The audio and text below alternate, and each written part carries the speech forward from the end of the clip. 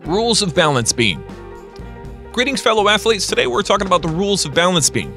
Balance beam is one of the events that take place under the banner of gymnastic floor exercises. So let's start. The objective in balance beam.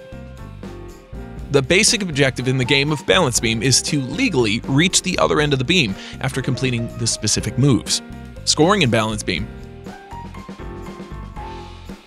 The assessment of scores is based upon the rulebook written by the International Gymnastics Federation, FIG.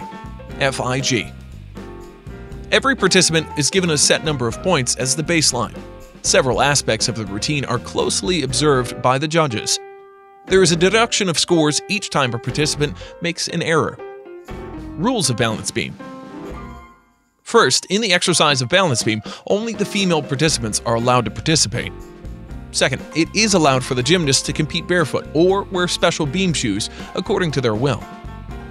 Third, the gymnast has the privilege of chalk on their hands or feet if that provides them with stability on the apparatus. Fourth, the gymnast can make small markings on the beam. Fifth, in the court, the beam is placed at the height of about 4 feet. Sixth, the beam is 4 inches wide and is 16.5 feet long. 7. The top of the beam has to be padded. 8. It's mandatory that once the exercise is begun, the gymnast cannot be interrupted or interfered with from her coach in any way. 9. The only help that the coach is allowed to provide the gymnast is at the time of mounting the springboard. 10. It's only permissible for the coach to quickly step in to remove the springboard from the area. 11. In case the athletes fall during the performance, she has 10 seconds to remount the beam and continue the routine.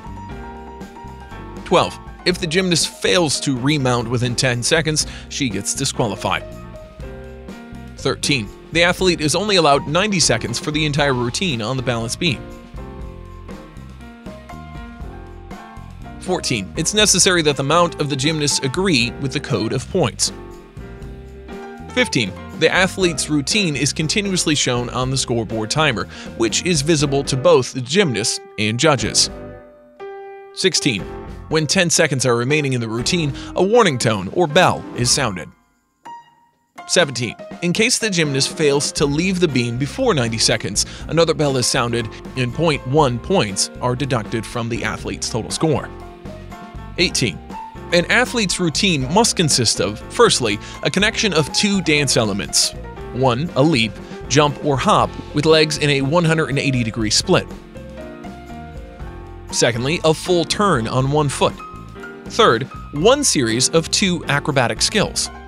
Fourth, acrobatic elements in different directions, forward/sideways and backwards. And fifth, a dismount. And the 19th rule of balance beam is when the athlete makes an error, including lapses in control, balance checks such as wobbling or stumbling to maintain balance, poor technique and execution, and failure to fulfill required code of points elements, points are reduced.